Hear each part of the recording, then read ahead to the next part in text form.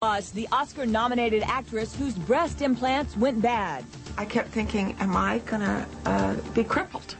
The Entertainment Tonight cover story takes you inside the operating room as Sally Kirkland has her implants removed.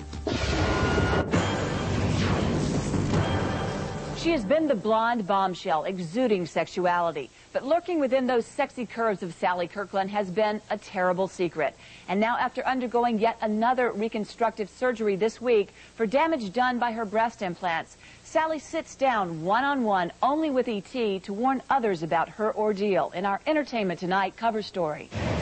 For me, this left breast, you can see it's very different than the right, started like going upwards towards my chin. I don't know how else to say it. It started being like upside down. Sally Kirkland says her breast implants were slowly destroying her body. She decided to remove them once and for all and have her breast surgically reconstructed. Silicone gave her curves, but she believes it also may have eventually crippled her. You see, that's where the emotion comes. I've been in denial. I've been putting this off because I got nominated for the Oscar in '88, and I just thought, now I get to be Marilyn Monroe.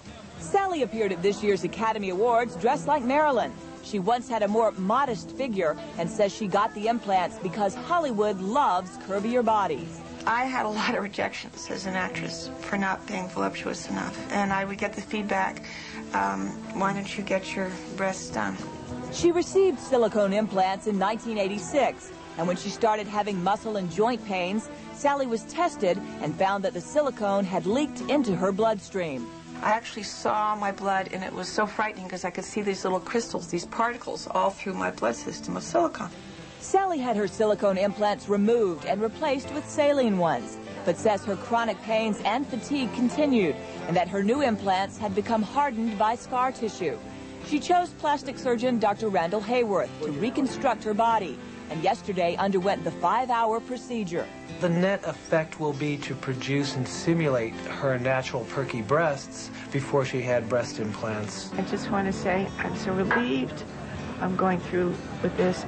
The doctor believes Sally's problems are infrequent and he still performs implant operations. After her surgery to remove her implants, Sally was wheeled into recovery, and today, less than 24 hours later, she told E.T. she was glad it was over.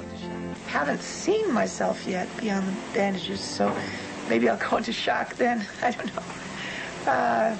Relieved. Kirkland has come forward to help others with similar problems, and she's planning a documentary about her ordeal.